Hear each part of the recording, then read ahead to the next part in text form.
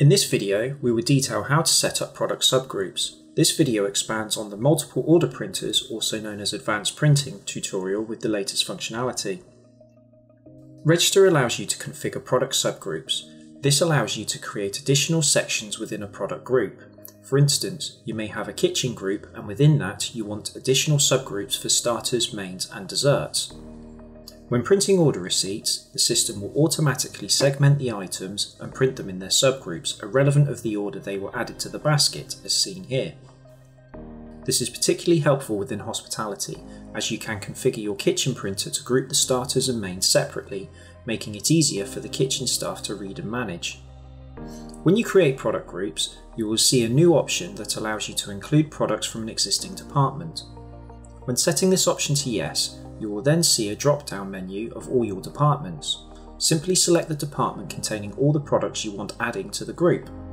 If you select a department that has sub-departments, you will see an option to add all products from sub-departments. If you set this to yes, it will also include those products automatically. The system will automatically provide a name and code for the group. You can either use these defaults or change them to your own. You will also now see a parent group option, which we will leave as none and click save. We have now created a drinks group which contains all the products from each of the drink sub-departments.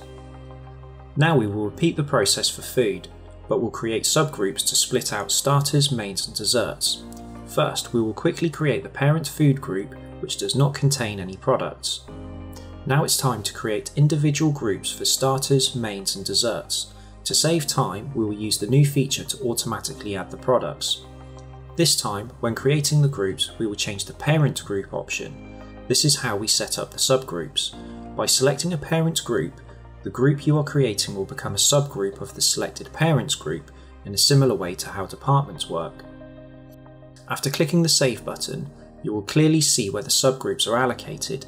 Simply repeat the process to create your other groups. There are no operational changes to the register client, but you will still need to tap Update Data to receive the changes. Simply add your items as you normally would.